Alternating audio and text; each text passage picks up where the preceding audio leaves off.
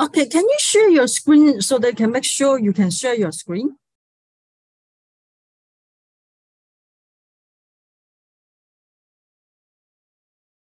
Okay, that looks good. Thank you. Oh, I was muted, sorry. So the slides are changing, right? Yes. Okay, perfect. How much time do I have? You have 2 hours, or maybe you can talk a little bit longer. Yeah, I can stay. Yeah, I mean, we shouldn't talk longer than 2 hours, but so I will not rush through the presentation. I will just, because usually I prepare like 40 slides for 15 minutes and then just rush through them for the 15 minutes. So now I will be just more relaxed and, The moderator just joined. Hello, hi, Helen. Yeah, hi, bye, bye, bye, bye. Hi, Zaki. All right. Zaki, have you tried sharing your screen? Yep, it works. Okay, great, fantastic. So would you like to have this meeting interactive so that the participants can ask the questions during their talk, or we can leave the questions Sure. for the... I think we have time for that. So Alan told me that we have 2 hours. So Yes. I think we can be interactive, All right. So we don't have to rush through and then have the questions in the end. Okay, good. So how do you think, how long will be the talk? Depending on how interactive it will be, I think it will take something like 40 minutes at most. All right. So okay, sounds good. All right, I can see that we already stream our Zoom on YouTube, which is great. Thanks, Helen. Welcome. So let's wait for a few minutes and then we'll start. So we have 15 participants, more people are coming.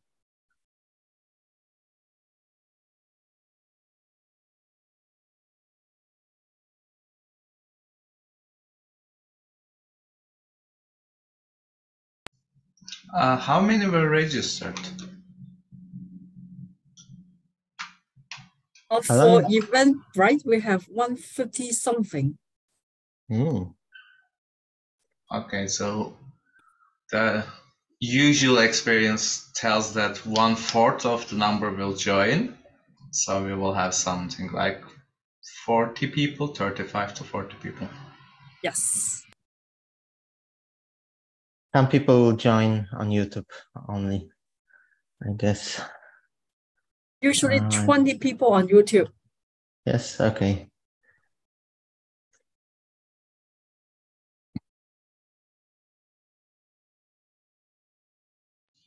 Pavel, have you seen the Oppenheimer movie? Yes, yes. Did you like it? Yeah, it was very good, I think. So I watched it on Wednesday, so only 3 days ago. Yeah, I enjoyed. So nice movie and nice story, of course. Did you watch it as well?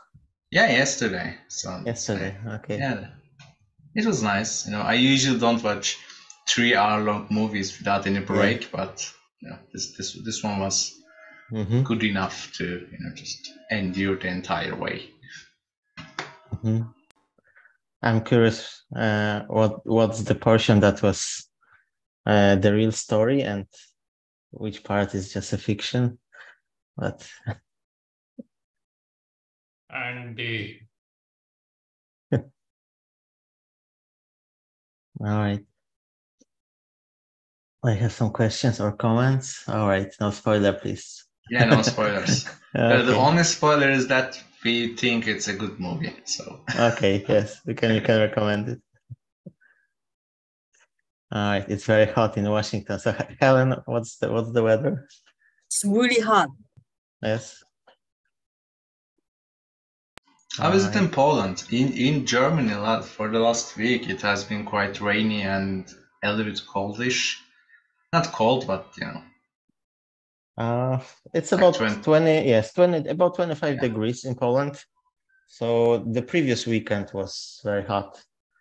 But now it's better, and it's also rainy. So we have rain almost every day now, and it will be the same until Tuesday or Wednesday at least. So probably similar to Germany. Yeah. I mean, 2 weeks ago here it was like near 40 degrees, and then now it's like 20, 25. So it's Okay. pleasant now, but let's see what happens in August.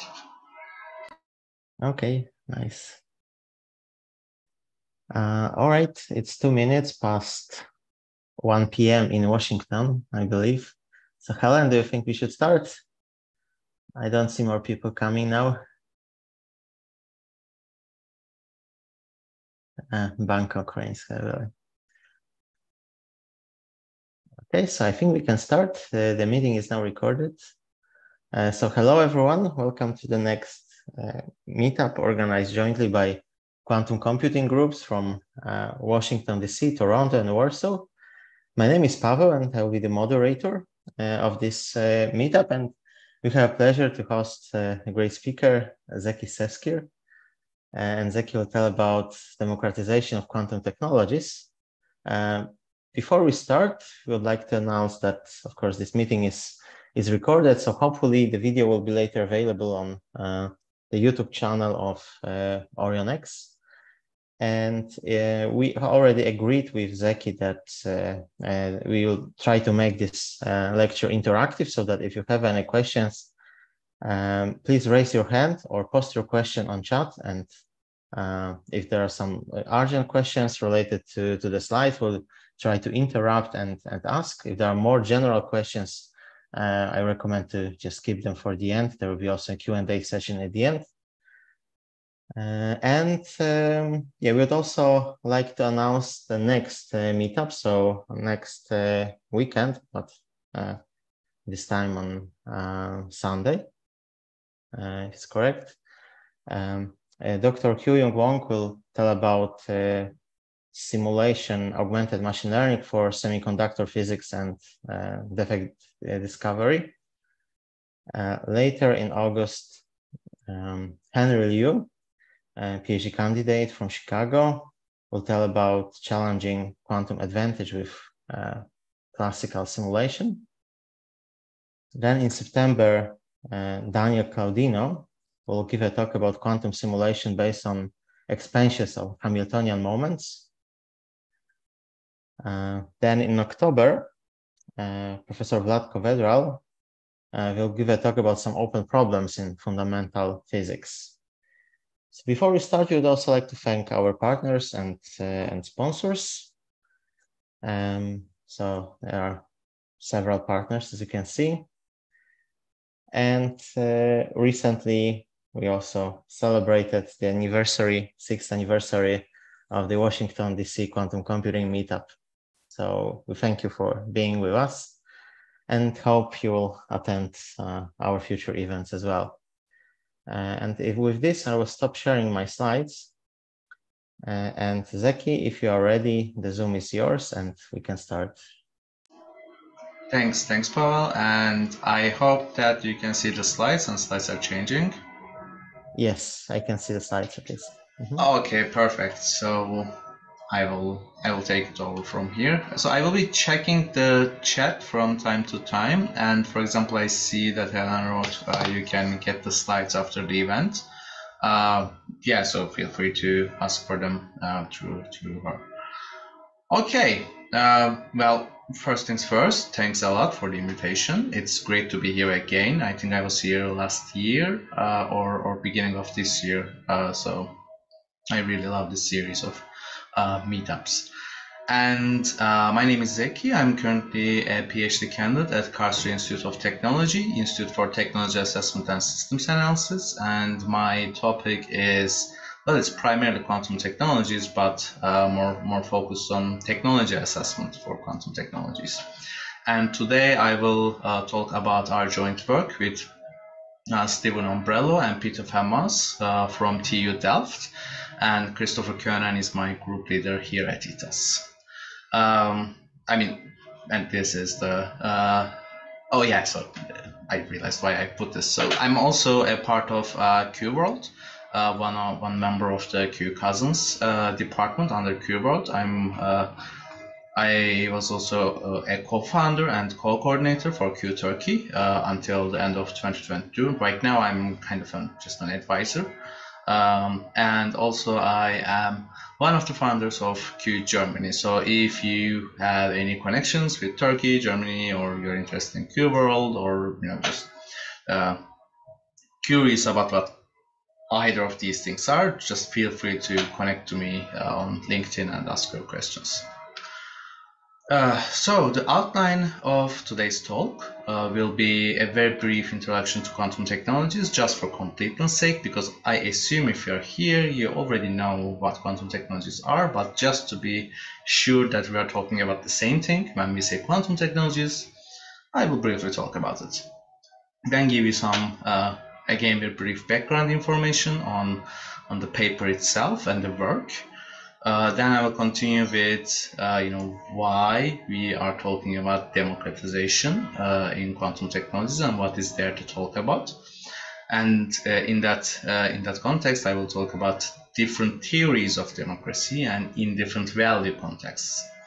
Then I will just digress a little bit with a call for responsible quantum technologies and what does it even mean for responsibility or ethics.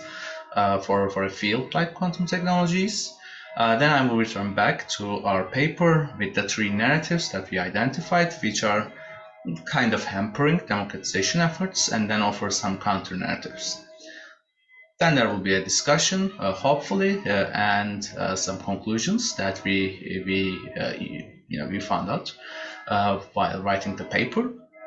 And then there will be some shameless advertisement. And if you are interested in the paper, or if you have any questions after the event regarding the paper, you can either send an email to me or Steven Ombrello at TU Delft, or you can just write to either of us through LinkedIn.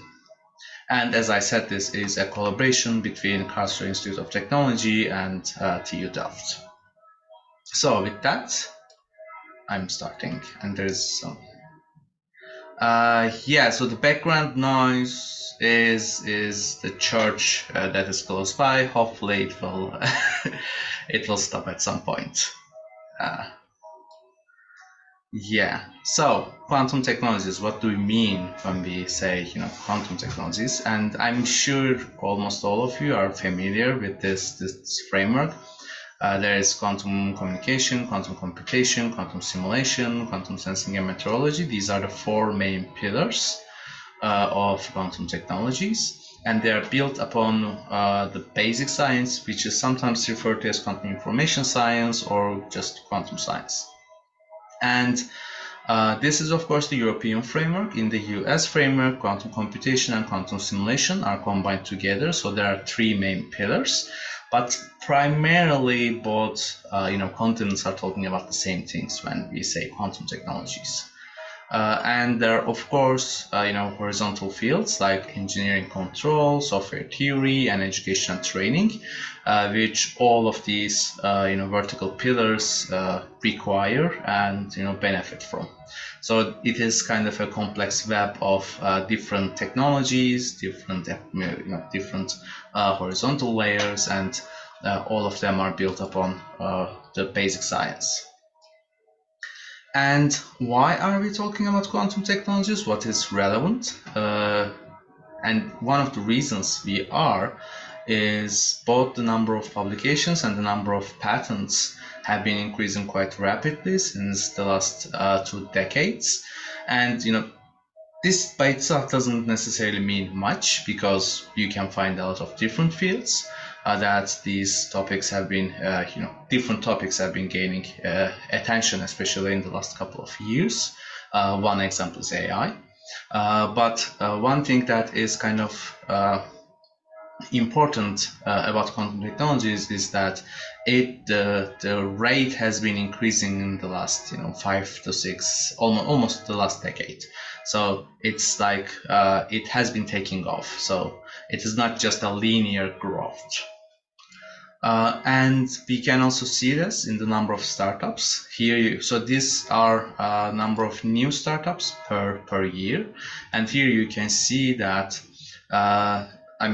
in 2012 there's around 8 startups being founded, but in 2018 it's like 76 startups. So the number of new startups being founded has been also increasing quite rapidly, which means that if you know some basic math, that if the number of new startups are increasing like this, then the number of total startups are almost exponential. And in the last couple of years, there have been a kind of a decline in the number of new startups being funded, but there's the pandemic, there are other issues that are related to global investment landscape. And also, if you read the paper, you will see that we ended our data collection in very early 2022. So these last 2 data points are a little bit incomplete.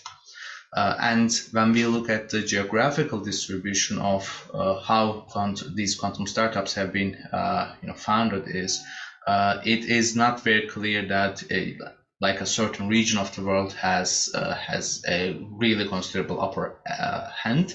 We can see that the number of startups in the US and EU are almost the same, but also Australia, Canada, and UK has almost as many startups as US and EU, and the rest of the world is coming from a little bit behind, but it's still considerable in terms of the number. Of course, this doesn't mean that the numbers are directly comparable, because there are certain startups with hundreds of millions of euros in investment, and there are certain startups that just a couple of people started for their projects. But if we look at the public investments into the field, especially since early 2010s, we can see that there have been many announced programs. A lot of the programs have been extended if they were announced more than 5 years ago. For example, the most recent one was UK, but also Germany, US, all got reauthorization, which practically means that even if a lot of things fail, we will still be talking about these technologies for the next 5 years, because there are these dedicated national and regional programs with considerable budgets. And also, one of the things that I would like to show you is that the diversity, there are many different countries that are investing into these technologies. Of course, certain regions of the world are kind of omitted, but that is usual. And we also expect that there will be national programs from these kind of gray countries. And of course, we have been seeing an increased media attention towards quantum technologies. That this goes back almost a decade, like the Infinity Machine, like the quantum computers were duped as the Infinity Machine back in 2014, and they made the cover of Time. The Chinese quantum communication satellite MOSI also made the cover of Science, and the quantum supremacy experiment, and of course the recent quantum leap article in Time. And of course, last year the field was vindicated, validated with the Nobel Prize in Physics given to Alain Aspect, John Clauser, and Anton Zeilinger for their experiments with entangled photons, establishing the violation of Bell inequalities and pioneering quantum information science. And when we consider all of this, it's not a surprise that the European Commission thinks that the future is quantum, and it is supporting this, couple of billions of euros of a project called the Quantum Flagship. And so when we are considering all these, excitement, media attention, investment, number of startups, number of patents, publications, One question that comes to mind is, will these technologies be democratized, or will they be just for a selected, few, or for the elites? And here you can see my cat is also trying to get into the conversation, but just ignore her. Well, we basically thought that it would be interesting to look at the narratives used by the companies, by the researchers, by the public organizations, and also try to make take a more critical approach. Not critical in the sense that we want to criticize this thing, but we wanted to conceptually explore what people actually mean when they say democratization, and are all of them meaning the same things, and what does even democratization mean in other contexts. The paper is open access. You are free. You can freely access to it. It was published in the Journal of Quantum Science and Technology in early this year. So, what we did. There are, of course, many different theories of democracy, but we focused on, just because we needed to give a cutoff at some point, we focused on the three main ones: the deliberative democracy, participatory democracy, and representative democracy. And then we tried to, take a stance in trying to identify the value context of these things. Democracy is an instrumental or intrinsic value, and I will come to what I mean by these things. But just keep in mind that these are not related to the theories of democracy, but these are certain value contexts that works for all of the theories. And we identified three main narratives that are, at least we believe, or we observe, that kind of hampers the democratization efforts in the field. And we propose three counter narratives. Of course, these three narratives are not exhaustive. There are many different narratives out there. And of course, our analysis of them are not the only one. You can read the paper and you can develop your own analysis of these narratives. And again, of course, the counter narratives that we propose are just one of the many arbitrarily possible counter narratives that can be proposed. So do not, I would recommend not reading this paper as, in the absolutes, but just as a mental exercise and kind of a conceptual exploration of, how can we investigate with this term, democratization? Are we meaning the same thing? And how is it related to developments in the field? And the three narratives that we identified are: quantum technologies as an arena for geopolitics, quantum mechanics as incomprehensible, and quantum computing as a threat. So you can find this in the paper as well, but what we mean by when we say we looked at the different theories of democracy, we try to, operationalize these concepts, like, of course, when we say representative democracy, participatory democracy, deliberative democracy, we all have some understanding of it. Sorry, of them. But we also wanted to kind of operationalize what we mean in practical terms, like what does it mean for number of participants? What does it mean for type of participation, or what does it mean for participant selection method? So one thing to note here is that when we say democracy or democratization, we don't necessarily mean it as the political regime. It's like democracy versus autocracy versus something. What we mean is a more general concept of democracy, sharing of power and decision making, and you can have a democratic elections, not just necessarily for a country, but for an NGO, for a board of a company, for a students club. So when we say democratization, do not necessarily think that we mean just a political concept of having a parliament or something. But of course, we can draw conclusions from how these democratic models operate in the political context. And for example, when we say deliberative democracy, what we mean is the number of participants should be relatively small, but kind of representative of groups of people per activity, as it is difficult to have deep deliberation with a large number of people.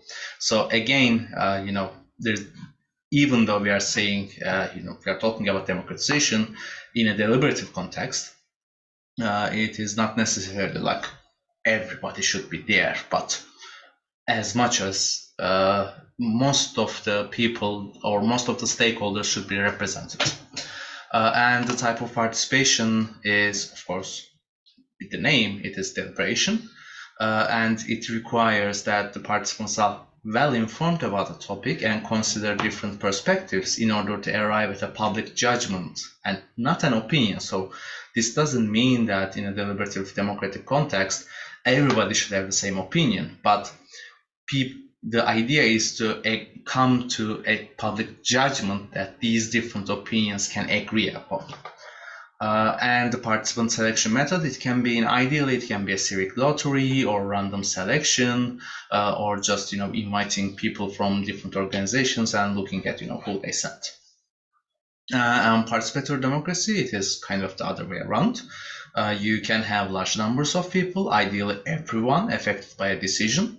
It requires, again, much more participation than the deliberative approach in all aspects of politics and decision making, especially even if we are talking about like an NGO or a company. And it encourages a diversity of opportunities for engagement. So again, we say political engagement, but you can consider this engagement in decision making in general.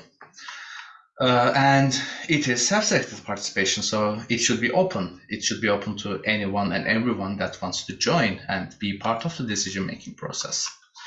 And finally, the concept of representative democracy. Again, large numbers of people, ideally everyone affected, and the aim is to achieve majority of representation. And again, representation means that you need people that are representing different stakeholder groups, and what they are actually representing is not those individual people, but their voice for their values, for their concerns, for their excitement. So it's like representation of their relationship with the topic. And the selected, the participant selection method is the selected candidate participation. So the representatives should be selected by the groups that they are representing. And what we mean with different value contexts.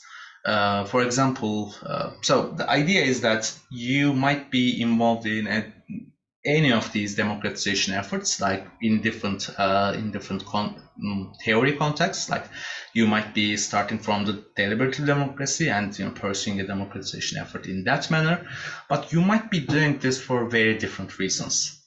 If you are using democracy as an instrumental value, which it has a lot of instrumental value because it is a decision-making model in space, you might be including stakeholders to support technology development and or adoption.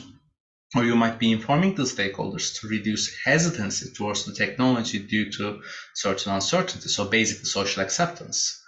But you might also be doing this because you believe that democracy has an intrinsic value in itself.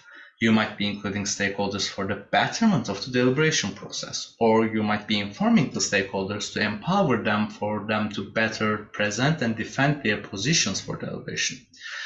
So in the paper, especially, and personally as well, we do not think that there is a hierarchy between these two. So it's not like, oh, intrinsic value is better or more virtuous than instrumental value. But we just want to highlight that these two are different value contexts. So if you're a company, if you're a for-profit company, then it would make sense for you to use democratization or democracy efforts for their instrumental value. So for instrumental purposes, like it makes sense for I don't know whether we can name names, but when someone from Microsoft says that we are involving stakeholders to develop technical solutions to the problems that we have, that's not necessarily democracy for democratization for democracy's sake, but it is still a democratic effort.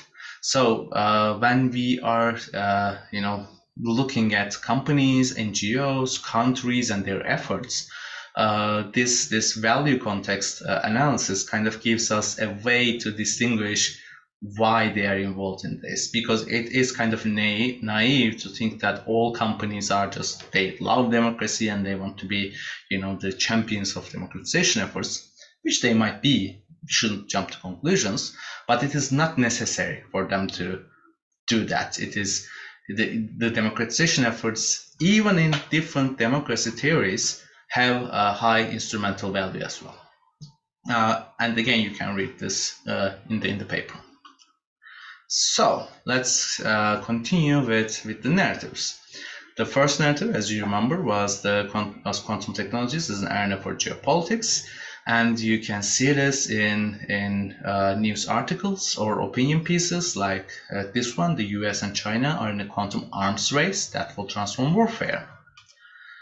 US and China and Europe are ramping up a quantum computing arms race. The rising specter of a quantum computing arms race. So you can see this narrative of an arms race going on. And why? Well, there's certain truth in it. Different quantum technologies like quantum sensing via quantum radars can have or possibly expected to have a considerable impact on how the stealth weaponries and stealth flight works, or gives an advantage towards its users. And when you look at this rather interesting, let's say, warfare analysis, you can see that you can just stick the word quantum in front of almost everything. So if it's communication, now it becomes quantum communication. If it's computing applications, it becomes quantum computing applications. If it is navigation, it becomes quantum navigation. So basically, quantum technologies have almost a potential impact on all of the technologies that the war-making efforts are interested in. And the second one is quantum mechanics as incomprehensible. If you think you understand quantum mechanics, obviously you don't understand quantum mechanics. And if you don't believe me, you should believe the great Richard Feynman. And if you want to use this quote, you can find it in more than 22 million different forms with very different backgrounds in colors, different fonts, different variations. So this is one of the most widely used scientific quotes. And of course, when you think about it, it is actually a terrible quote to use, especially for education and outreach efforts. Because when you are starting an educational outreach effort, you are practically signaling that we will talk to you about something, but you will not understand it. And if you think that you understand it, you are a stupid person because you can't understand it. So why? Well, there are some reasons for that. If Bohr is also correct, if quantum mechanics hasn't profoundly shocked you, you haven't understood it yet. There is also this approach of shut up and calculate. We don't care what it means as long as it works. Mermin was one of the proponents of this. There's no quantum measurement problem according to him because it works. And also we have things like Penrose and Hameroff conjecture that there are quantum effects that give rise to the consciousness. And finally, quantum computing as a threat. This is, I think all of us know it, but if you just look at the media, you can see many titles like this, like organizations need to be ready for this threat, for some reason, it is sometimes referred to as the Chinese threats, but in fact, also, let's say US or EU develops the device, they will also use it for breaking codes. It is sometimes even referred to as an existential threat to the entire infrastructure of the internet. And again, why? When we look at whether it will be an actual threat, we know that it will be. That's one of the reasons why all of us are here, because in 1994, Peter Shor developed his famous or discovered, depending on your philosophical position, his Shor's algorithm that shows that you can do prime factorization exponentially faster than the classical methods, and that effectively nullifies the one-way function purpose of multiplication and prime factorization. Therefore, you can basically destroy the cryptographic infrastructure of the internet. But then, there are these issues of actually when we will have such a device that is capable of destroying the infrastructure, and there are different opinions on it. But if you look at these risk maps, you can see that the scales are from 10 to 15 to 20 to 30 years. This, of course, doesn't mean that the risk is not real, and there's of course the migration period, and it is a real thing. But the narrative that we are trying to investigate here is that how do we deal with this? So I will just digress a little bit here and talk about why do we need ethics? Do we need anything like responsible quantum technologies? If you have been following the Quantum Daily, they had a call to action for quantum ethics like 2 years ago, and there are many people like Ilyas Khan or people from many other companies like Ilana Wisby calling for action. We need to be more ethical, we need to be responsible. But do they mean the same thing? And what does responsible technology development even mean? And does it really make a difference? And for that, I will talk a little bit about the concept of path dependencies, and I will give 2 examples from the field of quantum technologies. So the first thing is, what do we mean when we say responsibility or responsible technology development? So this is an example from our PhD module. So hi to Marcel. I don't think he will watch this, but if he does, I just stole his slide. So when there's a new technology, usually sometimes referred to as innovation, but when it's a very highly technical or technological innovation, there are of course potential benefits, but there are potential risks and potential damage that might certain stakeholders experience.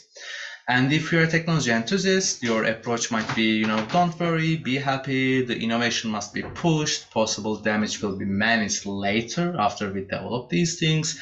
And there are, of course, even sometimes people refer to as, we need to lose some fingers to have new devices, because you will be experimenting, and, they might blow at your hand and you might lose some fingers, but that's okay for progress.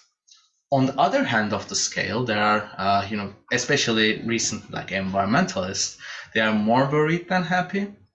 They think that innovations should only be introduced to the market if no potential damage is known, or at least we have a really strong management strategy to manage all the potential risks, which is a really, really constraining thing, because we don't know anything about most of the potential uses of these technologies.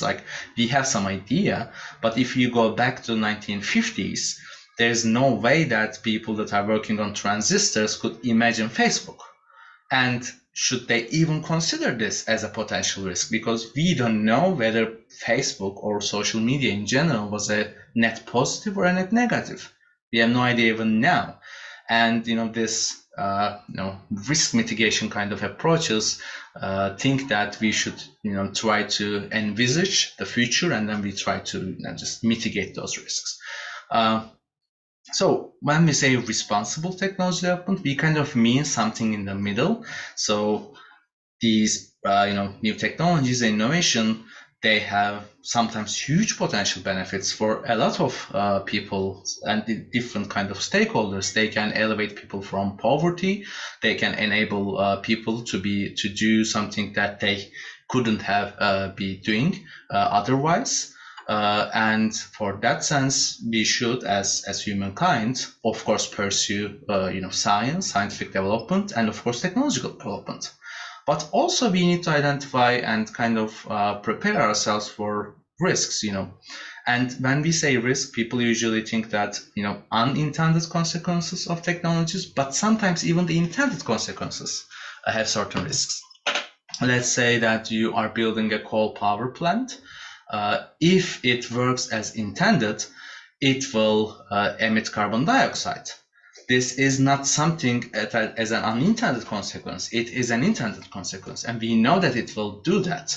So, of course, if you are working on responsibly on this topic, you might try to consider, okay, how can we mitigate the potential damage that is caused by the intended uses of these technologies as well?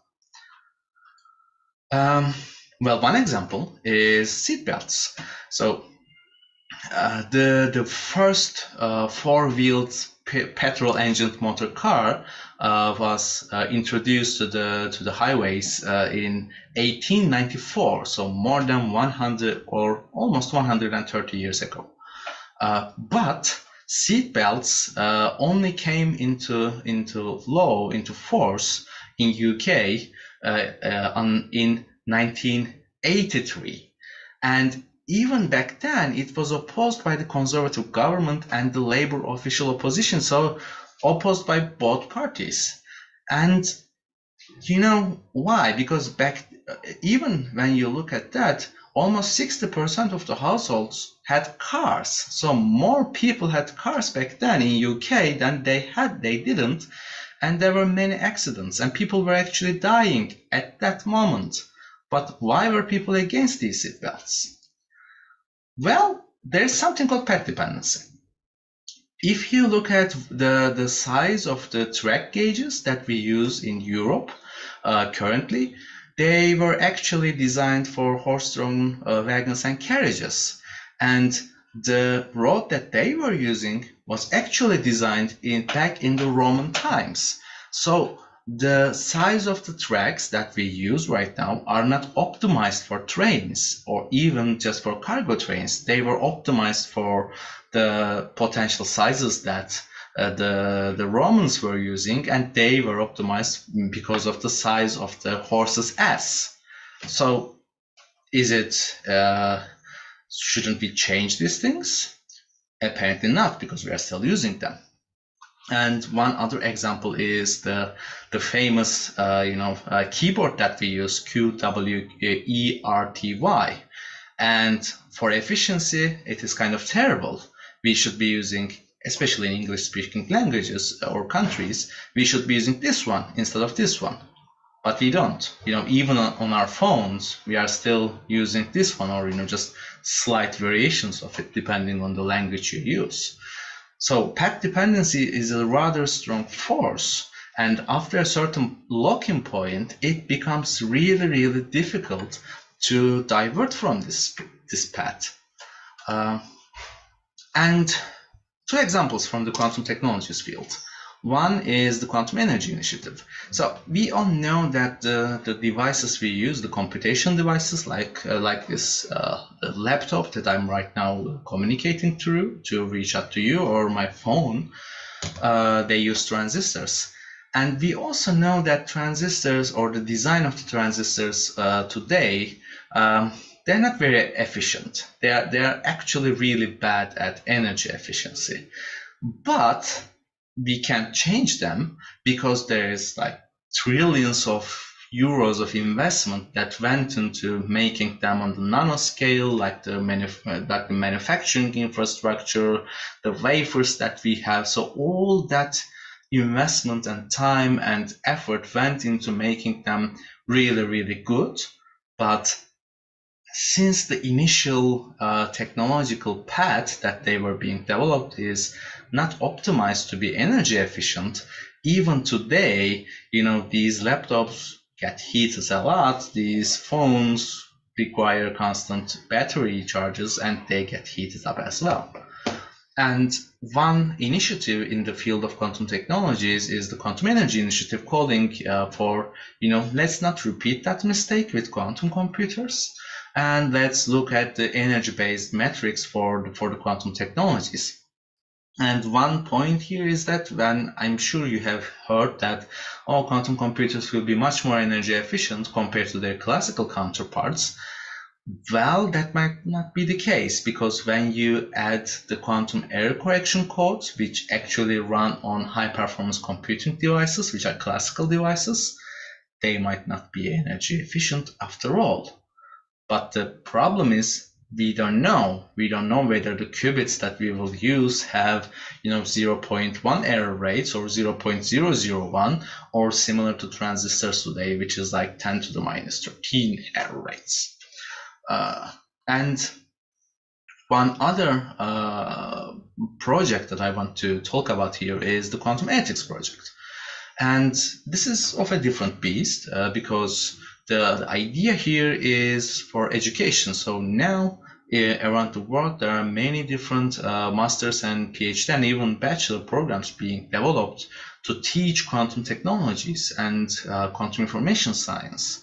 But we don't know how many of them contain, any course or any kind of seminar on general ethical problems or responsible technology development for different kind of quantum technologies.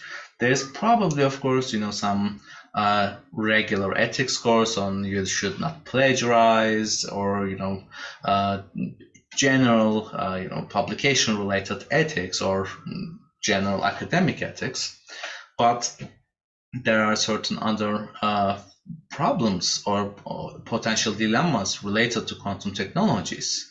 But we, at least on students level, there's no course that are focusing on this, and quantum ethics project is one of the potential remedies for that. And what I mean is, when you look at the number of master's programs around the globe, you can see that even now there are more than 30 master's programs around the globe, and more are on their way, because, for example, DGQ, the Digitally Enhanced Quantum Technology Master Program under the Quantum Flagship, has more than 25 organizations, which are almost all universities across 10 countries. So the number of potential master's programs or bachelor's programs will increase as well. And if we do not include anything on responsible technology development from the beginning, then it will become much harder in future times and much more costlier, because it will be a path dependency. And to deviate from the path that you are on, it requires considerable social force, like the seat belts that even after almost 100 years and hundreds of thousands of dead people, still took rather strong convincing to just get implemented. So what can we learn from these practical examples? One thing is, what will be the energy consumption of future error-corrected quantum computers, and what do we know about them? Should we be worried, or should we be relaxed because people are taking care of this? So what will the future quantum engineers learn during their master's and PhD degrees? And when is the time to discuss this? What is the appropriate venue? Who gets to discuss and why? So these are just some questions that we can think about. And returning back to the paper, because I'm really looking forward to the discussion session with you, so the three narratives, again, just to remind you, is quantum technologies as an arena for geopolitics, quantum mechanics as incomprehensible, and quantum computing as a threat. And we don't say that these narratives are just wrong. There's, of course, truth in these things. But overemphasizing these narratives create and or strengthen exclusionary practices and result in visionary lock-in mechanisms often argued on the grounds of being fast, and visions of the future and demands of certain stakeholders, like security stakeholders, are prioritized while the visions and demands from other stakeholders are suppressed. And path dependencies and rushed decisions have their associated costs too. One example is this thing. Maybe some of you remember this because a couple of years ago, UK decided to remove all the Huawei 5G towers. And it was not because they believed 5G is causing COVID, but because of the security threats. And this is expected to cost them like £2 billion for almost nothing, because they also still have to pay Huawei for all the towers that they bought from them. So this was kind of a rush decision because of some other expectations they have, like certain stakeholder groups, like the private actors were trying to earn some money, and the national security stakeholders were probably not that involved in these decisions. But then the tide changed, and now they have to remove all these towers and replace them with other towers. So what we propose is, accept that the world consists of more than just hegemonic powers and avoid protectionism or overprotectionism. Having a focus on civilian uses related to sustainable developments instead of military uses. So these can be alternative narratives against this, quantum technologies is an arena for geopolitics. For the quantum mechanics is incomprehensible. I mean, famous code should only be used within its proper context and not to implicate that people cannot understand quantum mechanics. Because when you say this, it is wrong. There are people with hundreds of papers on quantum mechanics. People actually understand these things. We can build phones, we can build MRI devices, we can build lasers out of these things. So at least we have a certain understanding of how the quantum world works. So you can use it to, instill some, enchantment or, mystery feeling, but still you need to be sure that you are not implicating that only the experts can know, and there's no way that people can learn about this thing. And also quantum technology needs to become a normal or even mundane technology, and pseudoscience should be criticized. And finally, the alternative narratives for quantum computing as a threat is, we need to focus on ways to constructively deal with these threats, like the NIST process. And there needs to be, realistic timelines needs to be presented, not only the worst case scenarios like the Q days or the quantum apocalypse or stuff like that. So some discussion and conclusion. We believe that having a clear understanding of in which context the term democratization is located and used allows both developers, practitioners of policy actions like companies, public institutions, NGOs, a ground on which they can formulate their aims, goals, and visions. Phasing out some narratives and replacing them with more constructive ones that focus on solutions and realistic timelines, and normalization of quantum mechanics and quantum technologies to be more inclusive. And just providing access to either the technology or the products of it is not necessarily, democratization. It is a necessary condition, but not a sufficient condition. So, because access does not guarantee agency. So there needs to be more stakeholder engagement and empowerment. And some shameless self-advertisements. The folks in Netherlands, they are doing some great work. I would strongly recommend you to check their websites of the Center for Quantum and Society, and in general, Quantum Delta Netherlands as well. And at ETAS, at KIT in Karlsruhe, we have been organizing this series of responsible quantum technologies, which the third one just ended yesterday. And we will be organizing one on next year as well. And also you can find the recordings of these on our YouTube channel. So just feel free to go and watch them. And finally, I'd like to thank you for your attention, and let's discuss. Okay, great. Thank you. Thanks, Zeki, for this great presentation. All right, so it's now time for questions. I don't see questions on our chat, but maybe someone would like to unmute and ask a question. So maybe I can start. So Zeki, how do you think? What else as the researchers, enthusiasts, professionals working in the quantum industry, what else we should do to ensure that quantum technologies will be even more democratized within the next, let's say, 5-10 years?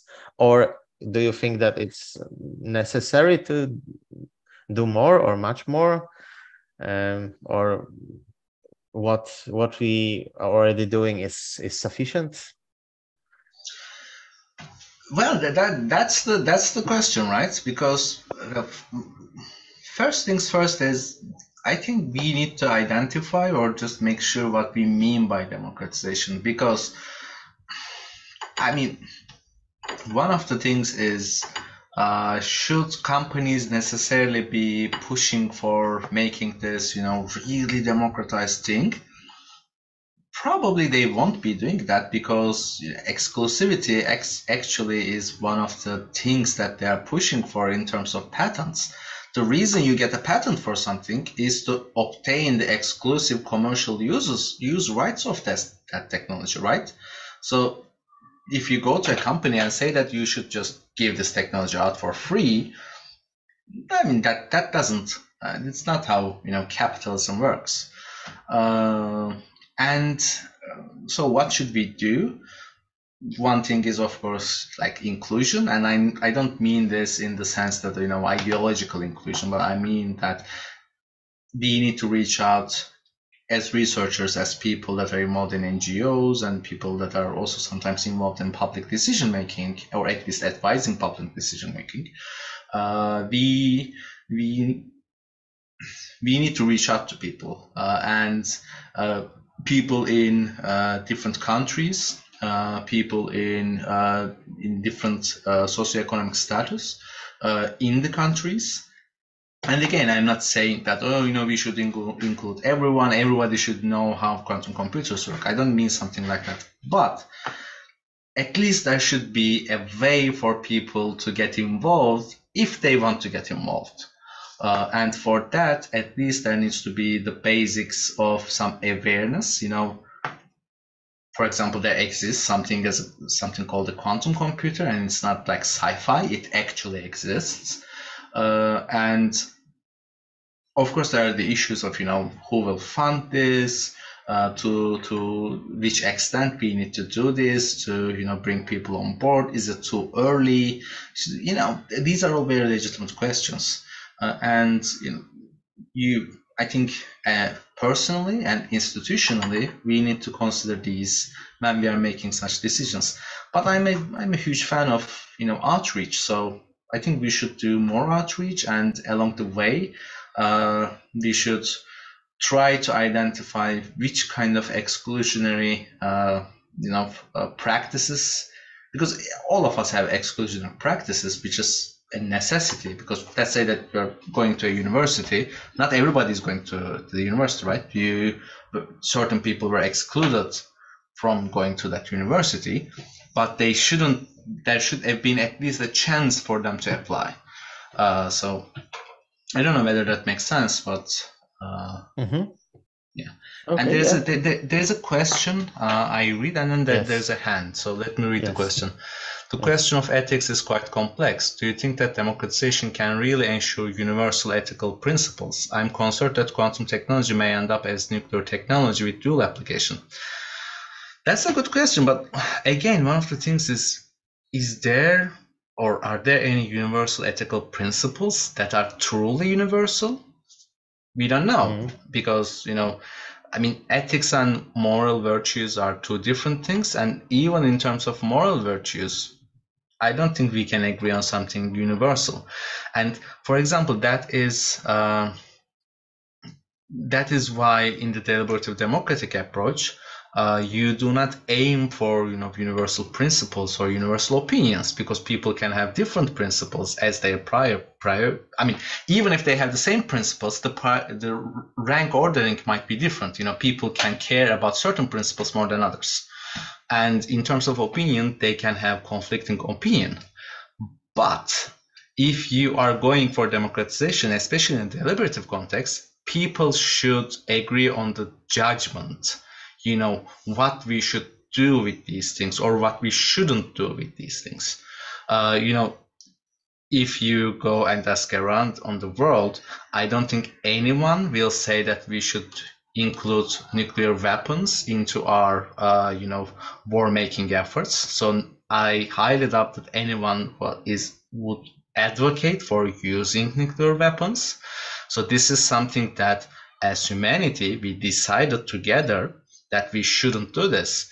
We didn't do it out of agreeing on ethical principles, but we agreed upon a judgment that we shouldn't use it.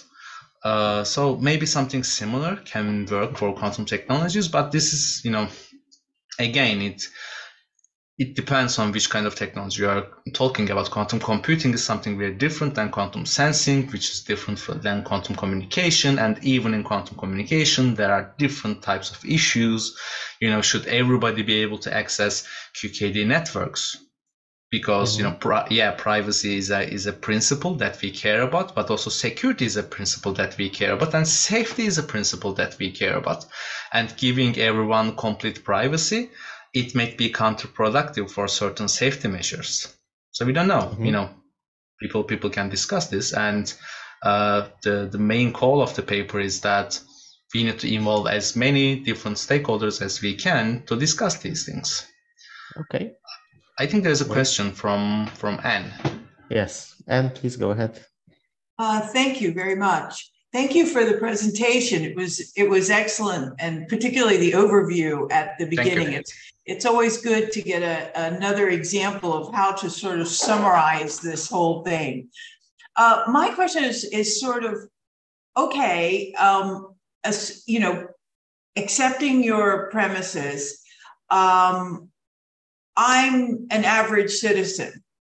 What is it that you want to raise in my awareness about quantum? Because again, you might start talking about, the scientific or technical aspects of it, and I'm probably just going to, zone out.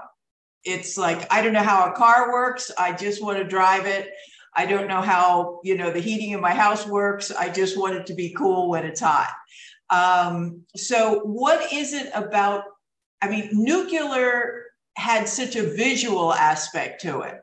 You saw gigantic, hideous mushroom clouds. Oh, that seems like something to be concerned about.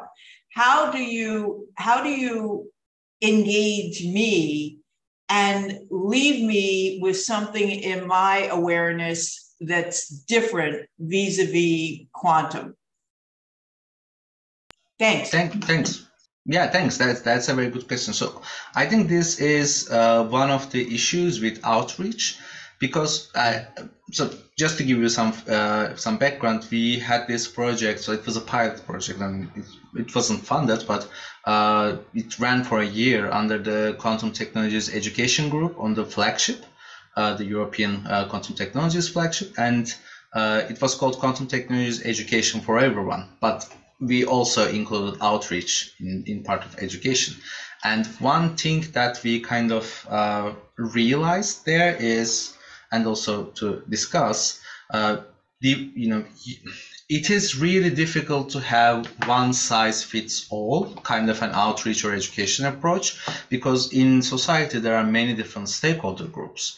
As you said, some people might really not be interested in what's going on, and they just want to be using the applications like the phone. I don't think a lot of people, or a considerable majority of people, even in the people that are in the technical fields, know how their smartphone works, at least in every detail, but they still use it, they still benefit from it. Sometimes they fear from it, like the privacy concerns, or the addiction concerns, especially for social media. And having a digital literacy doesn't necessarily mean that you should go out and tell people how transistors work. But at least they need to know that this is not magic, because there is this concept of nature abhors vacuum, and if you do not explain something, or at least a proper scientific explanation of something doesn't exist out there and people know that they can access it, then you get stuff like quantum healing, quantum consciousness, these different, quantum energy pendants that clean your, aura or something. So in that sense, what I would advocate for is not particularly reaching out to everyone, but at least providing avenues that if someone wants to learn about these technologies in a little bit more detail, they know where to look at, or at least they know where to start from, and then you just continue that thread to learn more about it. For example, if you want to learn more about how your car works, I'm sure there are many YouTube videos that you can learn from. I think you were going to say something, so that I stopped talking here. Oh, no. I'm sorry. I was listening to you. And I see other questions coming up, but just to follow up, what again, as average citizen, what I would be struggling to grasp here, wanting in good faith to be an engaged citizen, informed citizen, is how is quantum going to evidence itself in my life? I mean, obviously cell phones evidence themselves very tangibly. Cars evidence themselves very tangibly. Those are applications of underlying scientific principles, of course. But what technology do you see that I, again, could grasp as like, wow, that's something I should be looking for coming down the road? Yeah, I think that's a great question, and there is also one line of thought in quantum ethics, thinking that instead of focusing on technology, we should be focusing on the applications that people actually care about. And one, clear example that came out of that was the medical applications. There is something called MEG. I will probably not pronounce it rather badly, but like it is EEG, but for magnetic fields, like magnetoencephalography. And what it does is so when you're using EEG, there are certain sensors that are, just sensing the electric field that is caused by your brain or by your heart, And if you use it for magnetic fields, you can have much higher resolution, or you can have much more precise, imaging outcomes. And I was at this NIH workshop a couple of months ago, and I was really surprised to see that there are a lot of companies working on making these MEGs readily available through using certain quantum sensors, like optically pumped magnetometers.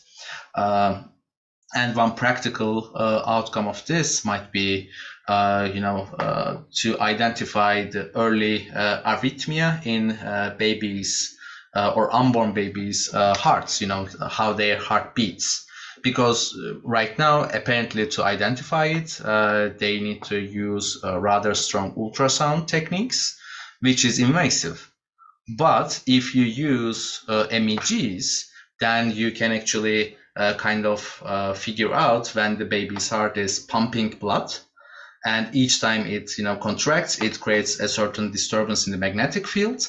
And if you can really you can sense these really small vibrations or disturbances in the magnetic field, you can identify the arrhythmia of unborn babies. Which is, I think, people would really care about. The similar things goes for certain types of brain scans, and those kind of medical applications. If people use quantum inspired or quantum enhanced algorithms to have your MRI, even the same device, to produce much more detailed images of your of your body, basically, of your where the tumor might be, or where your back might be injured, then I think people will care more. But again, to actually see those applications, it is a little bit early, but it's not that early. Like, these applications will enter people's lives much earlier than Shor's algorithm will be widely used for code breaking purposes. Awesome. Thank you very much. Thank you. I think there are some questions in the chat. Yeah, there are several questions.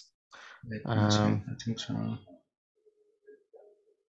Yeah. Yeah, I for example, I think showing practical, useful business use versus fear-mongering will go a long way to democratize of quantum computing and showing the good sides of it. Yeah, if people can see that it is practically useful for them, or at least accessible for them, like our phones again, or our computers, which use certain types of quantum technology, at least from the first quantum revolution, then people will become much more, maybe used to it. So it will be less mysterious, less magical. But that's exactly what we mean by, we need to normalize these technologies. They need to become more of a normal thing, because then you can actually start, widely using them. It's a magical device cannot be widely used. Because people will not understand it. And when I say people will not understand, I don't necessarily mean that, there will be people with forks and torches that goes to, burn the quantum computers. But it will be really difficult for a lot of purposes, like how to ensure certain things that occur on, certain algorithms that run on quantum computers, or certain, medical devices that use quantum sensing. Because if you can't understand them, then it becomes rather difficult to normalize them and make them into risk assessment schemes. And one question is, can you speak to the realness of quantum technologies and its impact on enabling overly positive or overly negative narratives? Could it be that we are just too early about a lot of this, but also cannot sit still for things to develop further? One example there is actually from the nanotechnologies field, because the researchers here kind of remind me that usually in the early days of nanotechnologies, there was this heaven and hell kind of an approach, like, everything will be solved, nanotechnology will help us to solve everything, very similar to some of the quantum narratives right now. And on the other hand, there will be gray goo and we will all be dead because of nanotechnologies. So I think, yes, you are right. As these technologies emerge in the early phases, people tend to think of heaven and hell, like the most positive and the most negative kind of approaches. And as things becomes more and more mundane, then people get used to it. And as you said, one of the things that we can do is to push this narrative that, okay, you will get used to it. It is not something that nobody can understand. It is not that magical. It is just a new way of technologies that will be deployed in generally in the society in the coming years. We are just in an early phase of it. So you don't need to fear about it. You don't need to be that excited about it. You don't need to hype it, but you just need to be aware of it. So there's a question by Afis.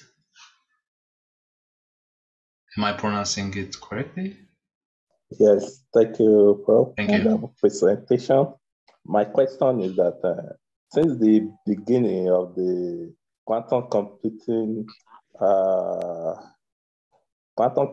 and its application, I observed that individual scientists have been working tirelessly to achieve one or more goals in solving physical problems. My question goes like this: how will government be able to control the abuse of quantum computing technology among the individuals, and back to the government? how will it be controlled in terms of power shift? I think that's a good question. And one issue there is, we had this discussion like last year, and people were advocating, okay, maybe we should have some additional rules in how quantum computers, cannot run Shor's algorithm and stuff like that. But one thing is, just because you have means to commit crime doesn't mean that you should. And again, doesn't mean that there are not regulations against it. So let's say that someone uses a certain quantum computer to hack into other people's private data or private, information. It is still a crime, and it still falls under the applications of the law enforcement. So what we probably need to do is to enforce these kind of law enforcement agencies in fighting against cybercrime, which will quantum computing, those kind of crimes that are committed by quantum computers will be. So just because you can run Shor's algorithm to hack certain information doesn't mean that you actually can, because you can get your knife and start killing people, but you are not doing that. And there are reasons that you are not doing that. And the reason is not that it is technically impossible or controlled by the government. Yeah, sometimes, there are certain arms controls and stuff like that. But we shouldn't just too fantasize this. In terms of governments, yes. But then again, the question becomes, people are not using, at least the states are not using nuclear weapons against each other. Because we kind of agreed as the humankind that that is a very bad idea. Probably we need something like that for cyber warfare. I mean, because we need to identify that, or let's say in war times, it is rather frowned upon to, bomb hospitals. Because we decided on that, right? Because it's not that it is technically impossible. People are not putting certain sensors on bombs so that they can't hit hospitals. But we decided as a society, as a global society, that that's a very bad thing.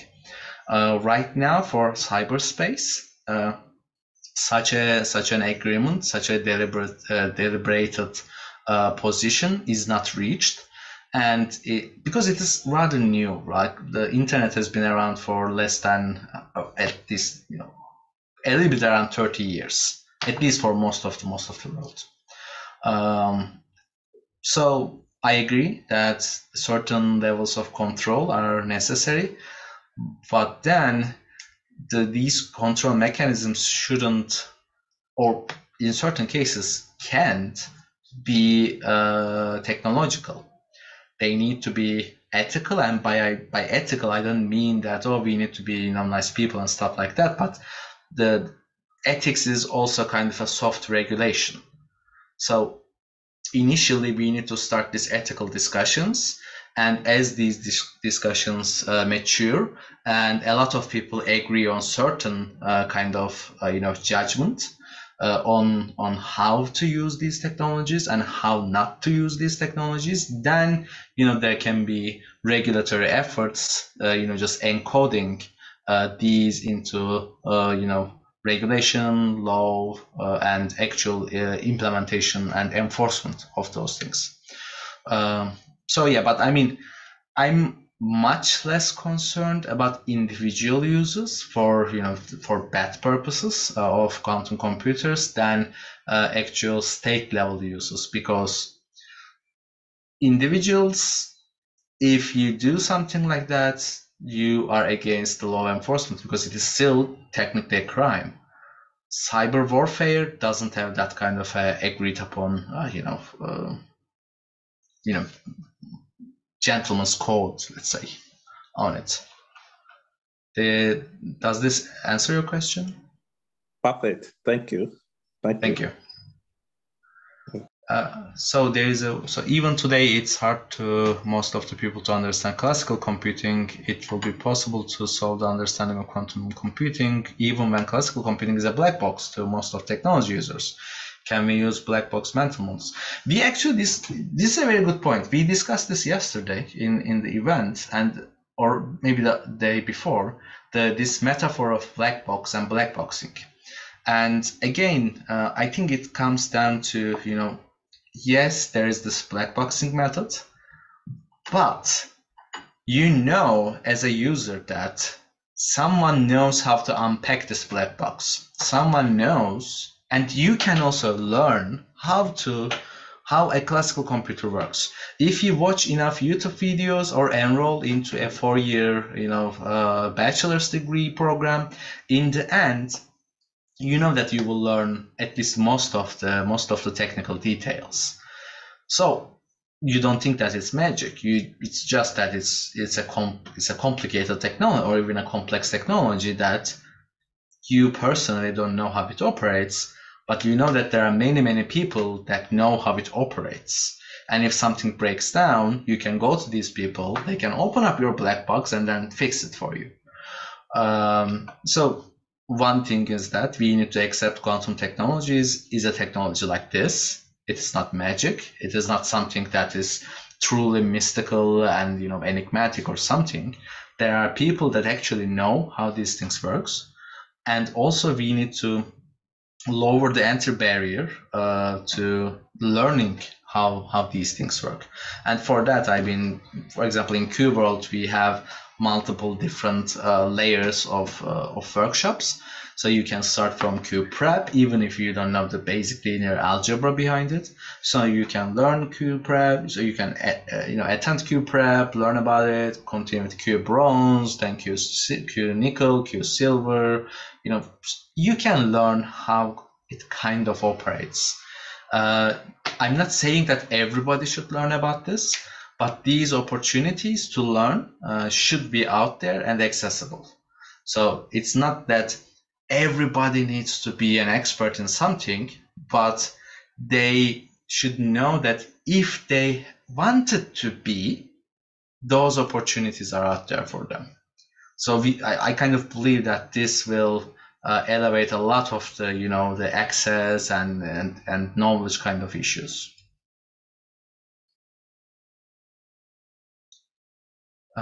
So one question is, we cannot brush aside concerns but just stating only the positive sides or goodness of quantum technology without highlighting the potential risks.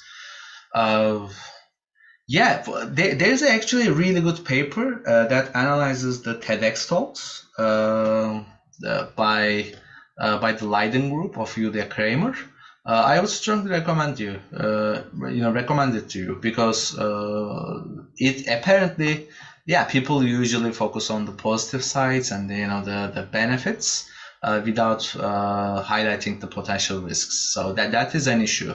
And again, the responsible technology approach tries to balance those. So it's not like we shouldn't create hype. We shouldn't only talk about the positives and the opportunities and the potentialities, but also we shouldn't focus only or really strongly on the risks and potential damage, because by doing that, again, it creates an exclusionary environment. We are excluding the people that we assume, or the stakeholders that we assume that might cause harm.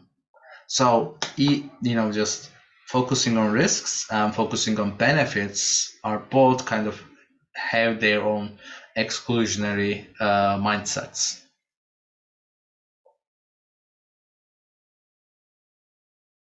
I'm reading the chat, but Paula, you are going to say something, right? No, so in fact, we have several comments here. So there are other comments than questions. There's maybe one comment about legal and political changes quantum computing implies, but it's a question from Itamar. But it's up to you, Zeki, in fact, if you or which questions you would like to answer, or to which comments you would like to. I'm reading, but I think there's just a healthy discussion going on in the chat, which is nice, just seeing that Yeah, I agree. We shouldn't overhype the technology. We shouldn't focus too much on the negative or negatively hype, like this heaven and hell kind of approach.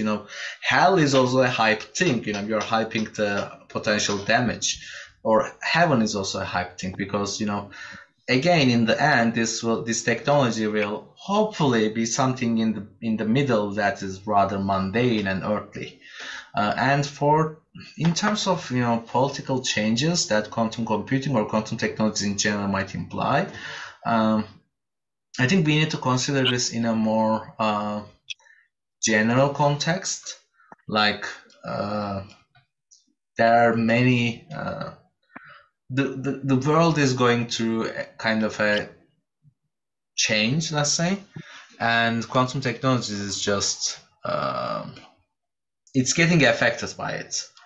But I don't think it is necessarily the only thing that is getting affected by it. So I think that's a good point. There needs to be more focus on the geopolitics of these technologies, but the focus on geopolitics shouldn't be done in a way to exclude, certain stakeholders from discussing the effects. Because when I say we shouldn't exclude certain groups, I'm not just saying this because we should be inclusive in all sense, but if you only allow certain stakeholders to promote their opinions and ideas and just call for their judgments, then it may lead to pitfalls. You might be missing out certain legitimate criticisms against those judgments and those opinions, and that might lead to really suboptimal outcomes compared to a more deliberative discussion. And of course, I know that having these deliberative discussions, or let's say these democratic venues, takes time. It is usually a very frustrating experience to butt heads with people, constantly discuss, and people coming up with counter arguments against your arguments, and people having conflicting opinions and conflicting ethical principles maybe against yours. But then it has utility, and that's why we have these democratic processes in most of the world, because otherwise if things start going down, there is nothing to stop them from going further down. So one question is, in regular computing, we see a lot of really good tools to develop software. What is the progress of tooling in the quantum landscape looking like, making those tools available to everyone? I would really, really strongly recommend Unitary Fund and the projects of Unitary Fund for that, because Unitary Fund is an NGO. They have been supporting these open source projects, and they are also running some open source projects. One of them is Mythic on error mitigation, and one of them is Metric on benchmarking certain quantum processors. So in that sense, yeah, I think especially also Qiskit is open source, and it has been working wonders for the community. Like recently I heard that they have more than 500,000 registered users. So 500,000 people are registered to Qiskit. Just saying that, just think about 2016. If somebody said to you in 7 years we will have 500,000 people in a quantum software or quantum software language platform, we wouldn't believe it. Let me just phrase it like that. We would say that, oh, you're overly optimistic. But now it is. So I think they are doing great. The IBM folks, they have been strong proponents of democratization of these technologies, and they were actually in the paper. We go through some of IBM's efforts. But again, I think the question comes to in which value context they are doing this. And I think it's a mix of both. There are certain people that are truly doing this for democratization's sake, but they're also a for-profit company, so they also need to do it in an instrumental setting. So at the moment that pushing for further democratization is counterproductive to their for-profit motives, as a company, they shouldn't do it. But there needs to be others, like public actors or NGOs, that can take over those efforts and continue. So we shouldn't only rely on, a group of people in a company that are pushing for these kind of things. There needs to be some other groups or that can take over these efforts.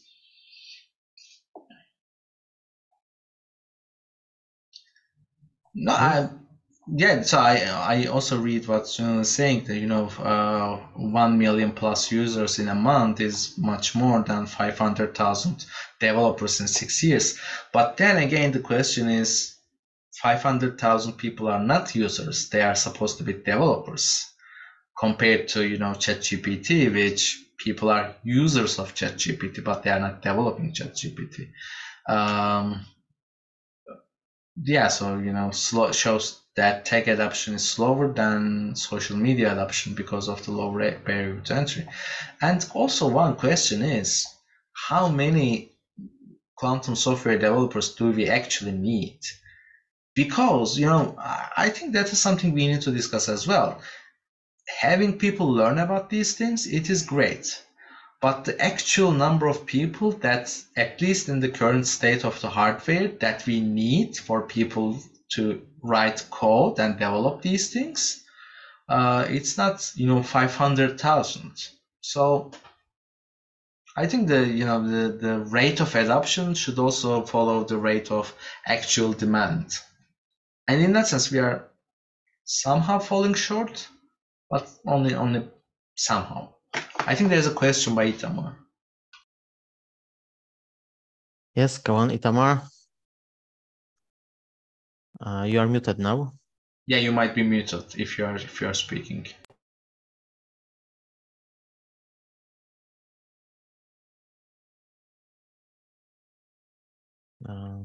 Okay, do you hear me now? Yes. Yes.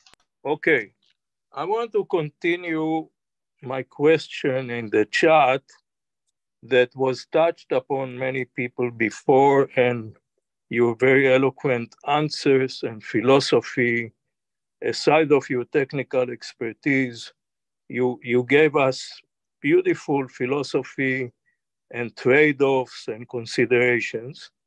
But my question is geared to another direction. The global responsibility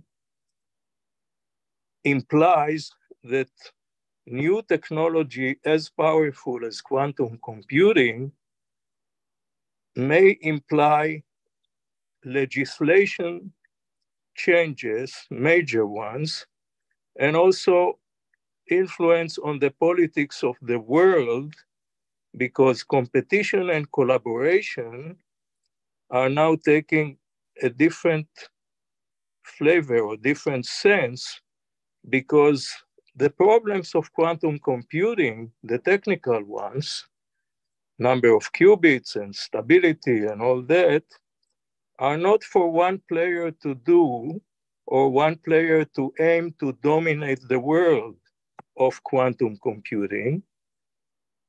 The collaboration is shown in many, many instances, and so maybe the ethics issues may be solved or dealt with by changing some laws, some rules of society.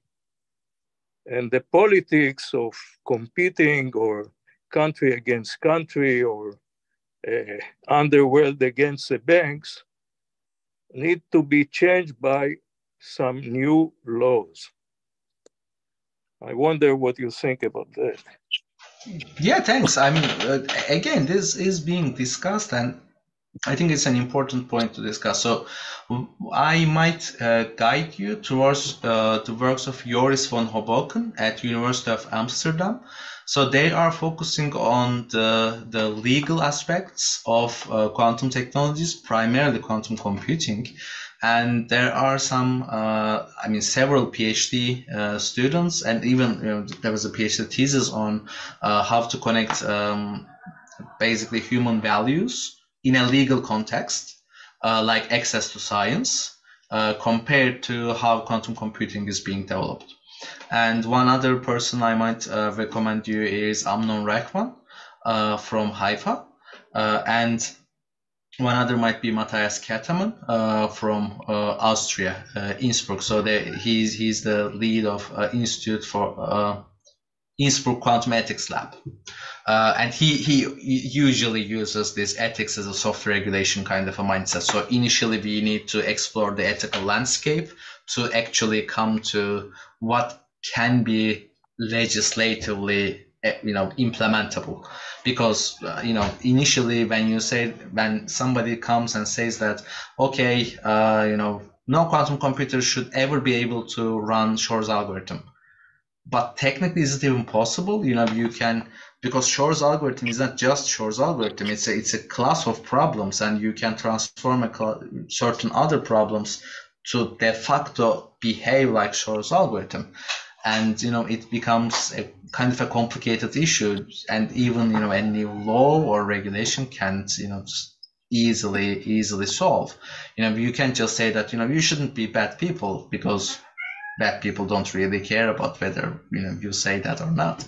And also there was recently a talk, I think we would upload this online as well, by Basil Maynard from Berlin, TU Berlin, and Austria Institute of Technology. And he also kind of mentioned that this bad actor narrative is kind of pushing a responsibility to who might be doing bad things with these kind of technologies, but we need to consider this responsibility framework in a more general sense, like developers are also responsible, companies are also responsible, governments are also responsible. So in that sense, if you are saying that we should have a global approach to this, I think everybody agrees, but then we don't really have a globalized, or let's say in a couple of years, the expectation is that we don't really have a globalized world in terms of legislative schemes. So it's rather difficult. But there are efforts, like from GESTA, there's this thing called Open Quantum Institute. From World Economic Forum, there are these governance principles. So there are such proposals. And we will see whether they will succeed or not. Thank you so much. And I wonder if you could put the names of these organizations and the names of scholars that you mentioned, either on the chat or on your own website, or both. Let me put this one and this. Wait, this one.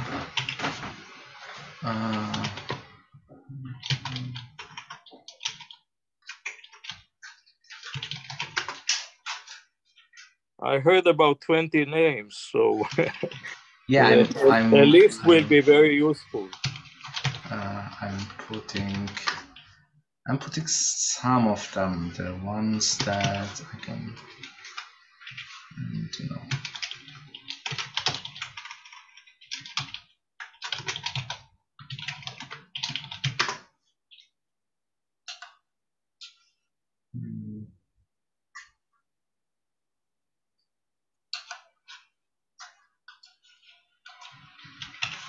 yeah, this one.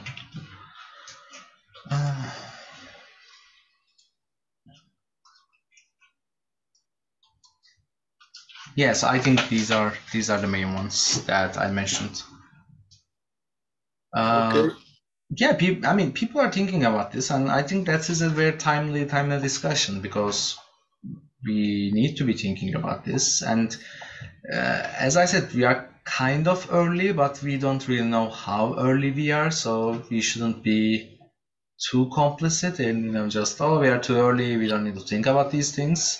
But also, as previously discussed, there are not widespread applications like ChatGPT out there. So I would say we are much earlier than AI, at least in that sense, because ChatGPT is already out there, people are already using it, and the AI legislations are just coming in. Yes. Maybe regarding the Shor's algorithm, I believe that some people might be already aware of that, but there are also ongoing research works already started many years ago on post-quantum algorithms, post-quantum cryptography algorithms that could be, let's say, quantum safe and resistant to attacks, at least using Shor's algorithm and Grover's algorithm. Yeah, exactly. So that in the paper, that one of the counter narratives we kind of propose is that, of course, we should accept that the threat is real, but we should also acknowledge that there are, brilliant people and considerable resources being committed into, just mitigating that threat. I mean, the NIST process has been going on since 2016, and we kind of know that NSA has been aware of this problem and pushing for a policy change since 2013. So it has been around. People have been discussing this for almost the last 10 years, and there are some practical solutions already proposed. And, at least in Germany and US, as far as I know in UK, there are already migration, timelines settled for post-quantum cryptography. Of course, we don't know. I mean, at least 100% know that these will be definitively the end for the quantum threat. But at least people are caring about it, and they are trying to do something. All right. Let's see some further comments. Yeah, so for example, again, similar question, is possible to create an independent international organization to protect the general public? Again, as I said, there are those kind of organizations, and it is discussable whether we need a quantum specific one, because again, as I said, it is a crime to hack into people's emails, and just at least for individuals. For states, it's a little bit different. That's why I'm saying that I think we need a more general kind of cyber warfare, or a cyber cyberspace kind of an agreement. All right. Do we have more questions? There's a question from Sonia. Should philosophers also be involved in the discussion about ethics? They are. I mean, if you look at what's going on in Netherlands, like Peter van Maas, in France, Alexei Greenbaum, even like in IBM, the Responsible Quantum Computing Unit, Mira Wolf-Bauwens, she's technically a philosopher. So there are people involved, there are philosophers involved in these discussions. But again, there needs to be a collaboration between philosophers, ethicists, responsibility officers, and people that actually know what is technically possible and what is technically not. Because it is really difficult for a lawyer or a philosopher or an ethicist to kind of have a true grasp on what these technologies can be used for. Because let's admit, it is sometimes really difficult for a physicist or a computer scientist to have a true grasp on what these technologies can be used for. So, yeah, we need to collaborate more and involve people. As I said, be inclusive as possible. All right. Do we have more questions? Itamar, your hand is still raised. I'm not sure if you would like to ask one more question, or is it still after the first one?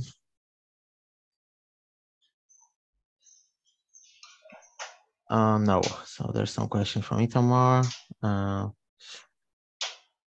There's a comment from Anna about quantum computing at the blockchain center. Okay. All right. I think I don't see more questions. There are some comments and thanks, of course, on our chat. Your last chance for to ask a question. So I can repost the links because apparently some people didn't get it.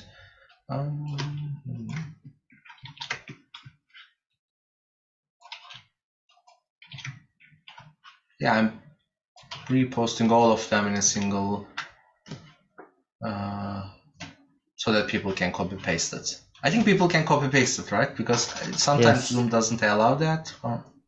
I think it should be allowed in the Zoom. All right. Thank you.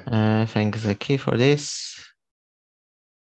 All right. I don't see more questions now, so I think we can conclude and finish. So, Zaki, thank you once again for, first of all, great presentation and very interesting and fruitful discussion. So we had many questions and I believe we learned a lot.